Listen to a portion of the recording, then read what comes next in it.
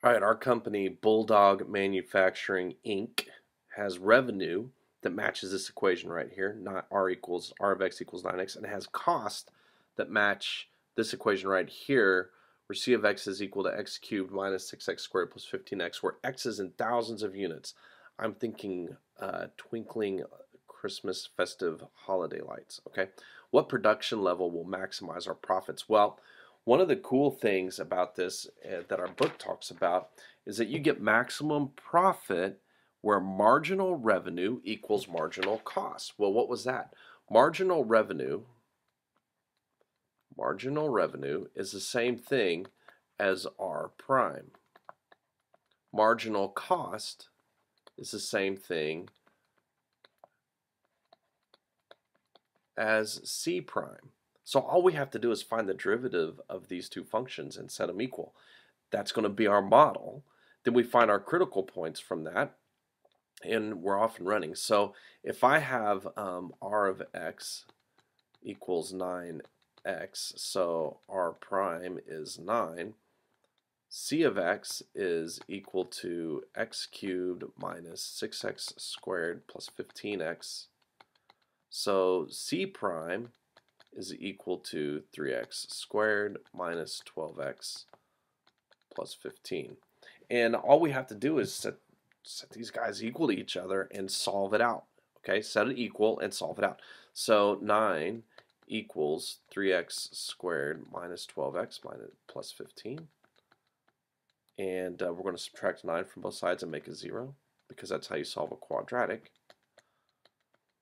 And not an equal sign there. 15 minus 9 is 6, last I checked. I don't know. I'm divide out by 3, because I've got a 3 in each term. So x squared minus 4x plus 2 does not factor.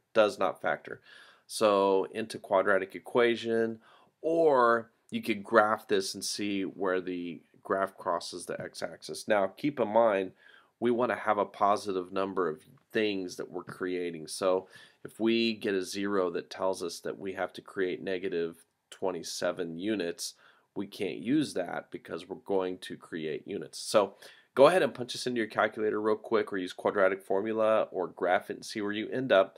Pause the video if you need to, and come back to me when you think you've got an answer.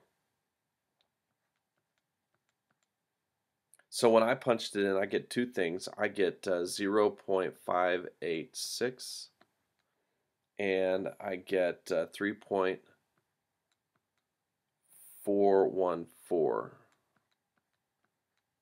And these are in thousands of units. Okay, these are in thousands.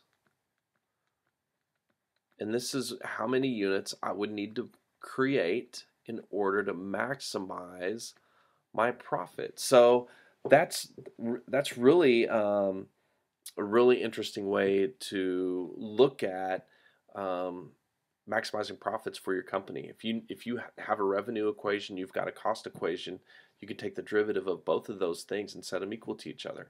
And wherever your zeros are, that's where your max profit occurs. Pretty cool.